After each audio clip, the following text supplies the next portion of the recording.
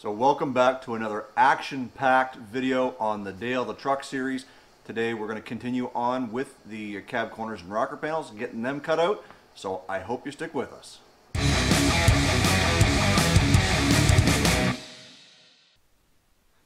So before we actually get started on today's video, I want to remind you guys that if you like the video, please give it a thumbs up. That tells YouTube that I'm doing a pretty good job, that you guys like what you see, and that they could recommend it to other car guys. Also, consider subscribing.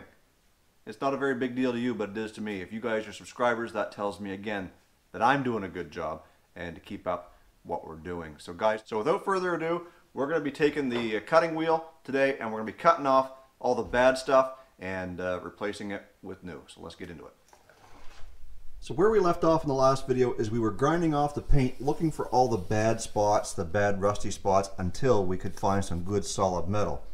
So what we're going to be doing today is we're going to be cutting on the good metal and getting rid of all the bad stuff. As you can see, we got some holes here. We've got some holes here. Got a little one right here. And then the same thing over here on the cab corner.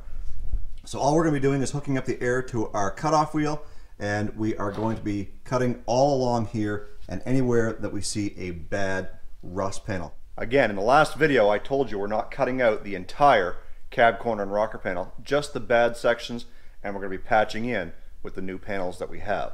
So let's get cutting. So one thing I've learned that about the first 30 seconds of using this compressor with this cutoff disc requires a lot of air that compressor does not have.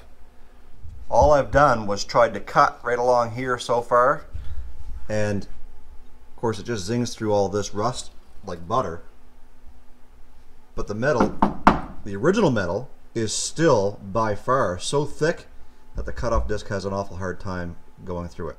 Let me show you what I mean, and you'll see just how quick this little compressor kicks on.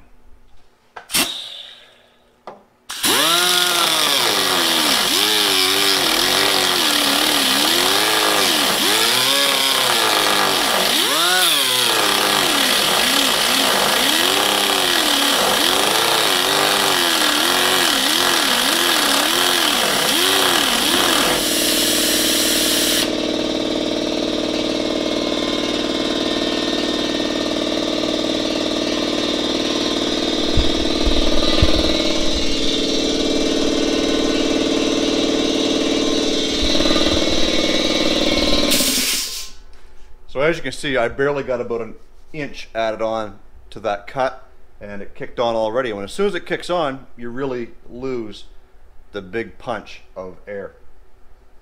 Anyways, we're going to work through it and see how we can overcome this lack of air in the air compressor.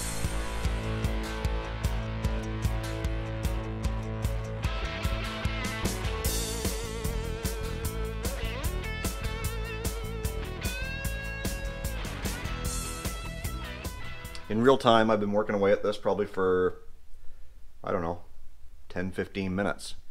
And this is as far as I've gotten. I gained a couple inches here. And I did probably about 4 inches here. But that's not gonna do. I do have another one of those cutting discs at the shop, and I'm gonna go grab it because I think maybe part of the problem might be the old cutoff wheel. I've tried oiling it, didn't seem to help. We'll go grab the other one, see if it works any better. Let's hope it does, and then we'll come back to see if we can get these cut up. A few moments later. Alright, so we've got the other cutoff disc, and we have just tried it out to see if there's any difference, and let me tell you what, we just doubled the length of that cut in about 25 seconds. So now we can get to work and make some progress.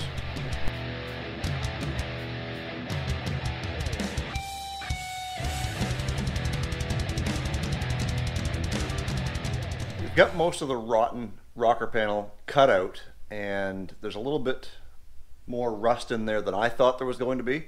Let's take a look. As you can see, there's a couple of holes in the inner rocker that go all the way to the tiny hole that we thought we had initially. The structure of the truck is still good, but I don't trust in here to last like it should. So likely what we're going to end up having to do is cut out a majority of that inner rocker as well. And that rot goes all the way up inside there too. But I've got both pieces here, and I think we'll be able to cut them to fit to whatever sections that we cut out, and then we'll have to tack them back into place. So now what we're going to try and do is get at that cab corner and see how far up the rot goes on it, and that will determine our next plan of attack. So let's get that cut out and then we'll go from there.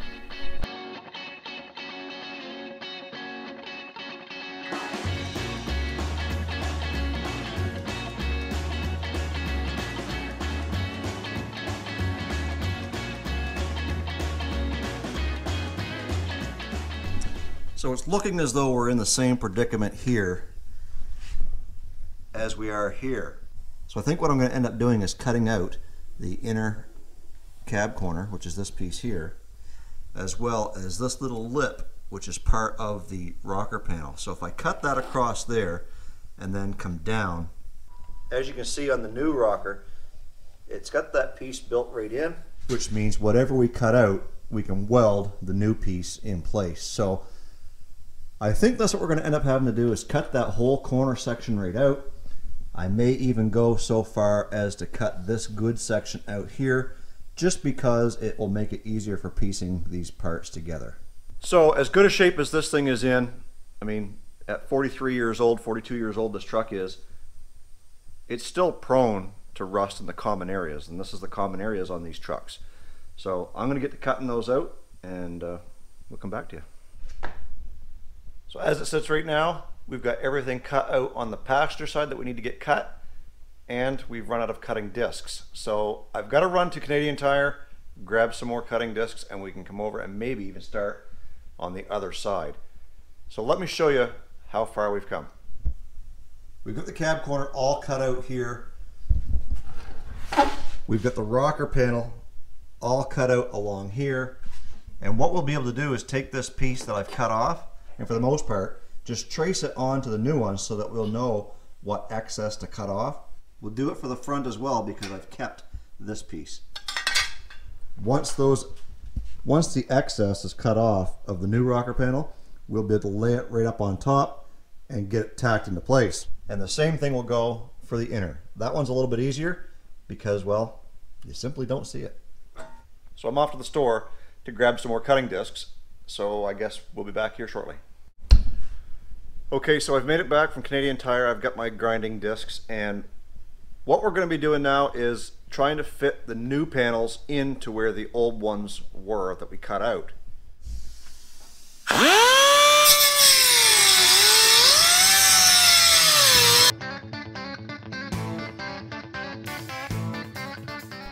Okay, so we've got our rocker panel all cut up to fit in the hole that we cut out, as well as our inner rocker, which you can't see because it's kind of in behind there.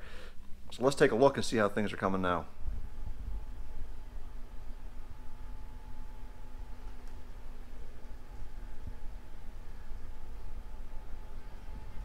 So now all we've got to do is get our inner and outer cab corner cut to fit, and then we can start tacking these things in place for a permanent fixture. So that's all we're going to have time for this episode.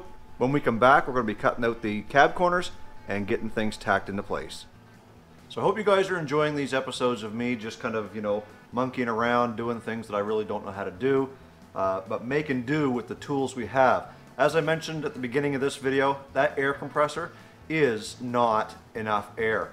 And we talk about doing budget builds and where we can scrimp and save. Well, go out and buy yourself a junk air compressor and realize just how inadequate it truly is. It makes for a long day. Nevertheless, we've got this far, and I'm going to call it quits for tonight, but when you guys pick up the video the next time, it'll be a different day. We'll be back here doing some work. So I hope you guys will consider supporting this channel in more than one way, which is watching these videos. And that is by giving a thumbs up, hitting that subscribe button, and consider picking up some Old Car Auto Guy t-shirts. I've got 4 of them available on the website. which is the first link in the description box below. I have 4 t-shirts to choose from, which I'll flash up on the screen. The most recent one is the Dale tee, which you can see there now, as well as the OG-Olde car auto guy, the focus on the windshield, as well as the demise of bubbles. Guys, these t-shirts are very reasonably priced. I hope you consider supporting me and helping to pay for this build on Project Dale. As always, stay focused on the windshield, not the rearview mirror. I love you guys. God bless. We'll see you in the next Dale video. I hope you guys... Wrong. So I hope you guys can consider... Wrong. So I hope you guys will consider sponsoring... Wrong. So I hope you guys will consider sponsoring... Oh my... Wrong. So I hope you guys...